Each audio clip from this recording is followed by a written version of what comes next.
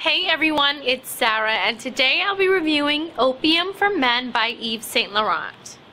This is one of our top-selling colognes, and after smelling it, I can see why.